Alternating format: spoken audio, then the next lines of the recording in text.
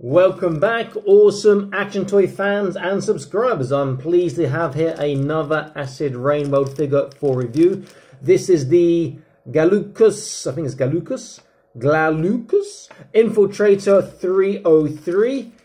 So presumably that's from the Marines. They're the 303s. Let's open up, have a look. So box art looks pretty cool on the front. Side just says 303. Other side's got the name again. There's nothing underneath, and then the barcode and number on the other side. Let's open up and have a look. Green crate, which we've seen before, and we're getting used to the crates. Nice green, and I like these crates because you can pile them up. They can interlock with the teeth, so you can use them for dioramas and whatnot. Okay, open up side. We have bag. This has 1, 2 grenades, pistol, 2 pistols, and the assault rifle. We have the, what's this, helmet, and is it the shoulder icon, I think, there. And we have our figure who is armored up, and there is nothing below the foam. Let's put it on the ground out the way. Okay, so let's open up our bag of goodies here first. So the assault rifle we've seen before, and it does have a drilled barrel, which I really do like this on Acid Rain World. Nice colouring. It's weathered, I could say inked, but weathered, looks pretty cool. We've seen these pistols before, 2 pistols and 2 grenades. Then in this one here,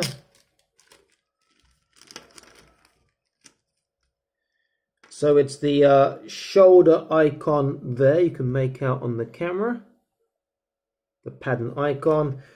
This helmet does appear to be new, and it does open up. And I like the fact it's going to fit over the head, it won't be a separate head. And then we have our figure here, who doesn't look particularly new, just the colour scheme and then obviously the helmet. Now he's got the big feet that we first saw, or the big shoes, these do come off by the way, that we first saw with the Facsetti ages ago. I'll put him into just the videos for you, Facsetti, and also we've seen on a few figures since. Armoured shoes, they look a bit clown-like because they're big, but these guys get amazing, he says. Ooh, nearly. That's an amazing balance, and I can't balance him because the leg's too low. There we go. Amazing balance because the feet are so big and the articulation is so great on these actual figures. And we'll come to articulation in a moment. So have a look first. So he's got the 303 on his chest, just about here, which you can maybe make out. We've seen his vest before. We've seen the arm pads before. The forearm parts may be new.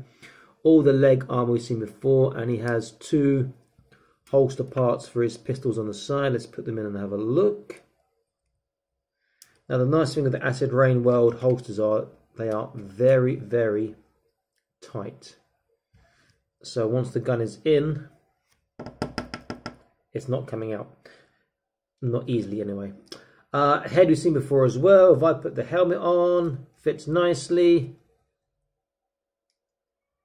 It's quite atmospheric. I do quite like that. It's a bit more sci-fi. In fact, I would say that's too sci-fi for the 303 Marine. A lot of people said, nice sort of leaning towards this, that Acid Rain it appears to be shifting away from the original sort of technology and the story, but that's just my opinion. Obviously, I'm not the creator or writer, but it's a great looking figure. That helmet, you know, juts out a bit, but it does look good. Opens up and we can see the face still. I like that. The only thing I will say is there is nowhere for him to put his grenades that I can see. Oh, I'm telling a lie. If you look on his vest, you can see maybe there, here and here. There are some little holes which you can clip on the grenades on the back via the grenade pin, I hope. Okay, 1 and come to Papa. 2, there we go. Looks almost like a jetpack now. But they clip on, and again, they are very tight. Not going to be losing those in a hurry. In fact, let me just consult the box again. Doesn't show on there, but how does that attach to his shoulder? It looks like I'll have to take off one part here and add this part on instead. So take off that part and you can add this part instead there, which I'm not going to do at the moment. Okay, let's look at articulation, even though it's all bulked up, see how good it is, then see how he holds his weapons and do a couple of comparisons. So, head, there's a left and a right. He has an up and a down, though it's limited with the helmet on, and there's side to side still even with the helmet. Shoulders, this is where the new Toys Alliance articulation really falls down. If you push much further than that, the shoulders will pop out of joint, so the shoulder's not even flat. Though I will point out that he does have a barbell shoulders. He does have shoulder roll, which you don't get in a lot of other figures. Arms going round, it will be all around very easily on both sides. Bicep bend, we know is going to be really good, or rather it should be really good because they have worked really hard on this bicep bend. He does get over 90 degrees on both hands, but with the armor pieces you can see it's not as tight as previously, or previous figures we've seen for Acid Rain World. There is a roll from the bicep too. Wrists, gun articulation on the right and wave articulation on the left, and they all fully turn. He has trunk behind that vest, so he can get a side to side if he's not wearing it in the small forwards and backwards. He can turn from the waist. Hips goes this far with the guns in, still pretty damn impressive. That is very good. Forwards is not bad, backwards is not bad as well, to be fair, considering. Very, very nice. He has a thigh turn here, which is great. He has a double kneecap, and he gets really tight, especially considering the bulk of his armor. Feet I do like in Acid Rain because he can turn from the ankle, so he's like Charlie Chaplin. He has a good tippy toe despite the bulk.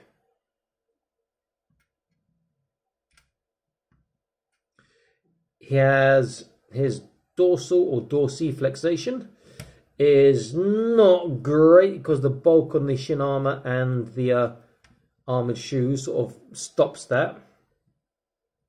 And his feet do twist very nicely side to side, so if you take his legs out, he can still get his feet flat for really good balance.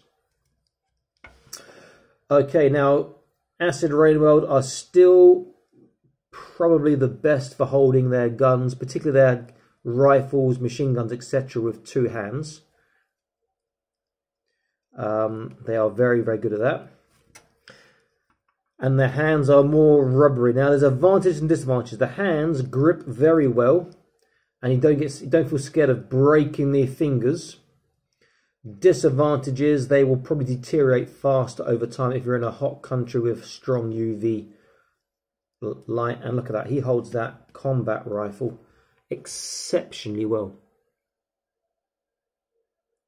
Both handles, the stock is tucked tightly into his shoulder. He looks really good. In fact, I probably can even get a nice, let's have a look here. Let's get a nice sort of, can I get a lead on there? Ooh. He wants to kneel, but he wants to fall over at the same time.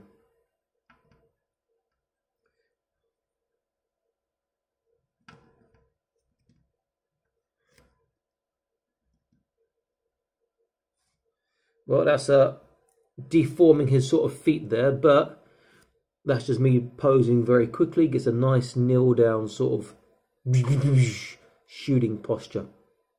I don't think anyone's really that flexible in real life because that would have popped out his knee joint or his ankle joint. But it does look pretty good. Very, very easy to pose. Great articulation, especially considering the bulk he has in that armor. And that armor does come off, by the way. In fact, if we look on the box, it shows you the armor pieces off on the back there. Okay, let's see how he holds his pistols. These should be exceptionally well held again. The only thing is, well, it's really more of an effect for the assault rifle, is that he has one hand, he's got articulation on his wave, but it should be okay with the pistols. Now he holds these really well. The finger does fit in the trigger gap on the right hand. Left hand, it should be the same. Let's have a look. Yeah, very, very nice. Let's have him shooting the other way this time.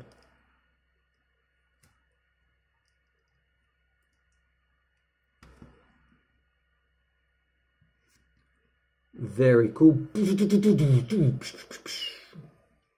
Holds the pistols particularly well. He looks absolutely fantastic.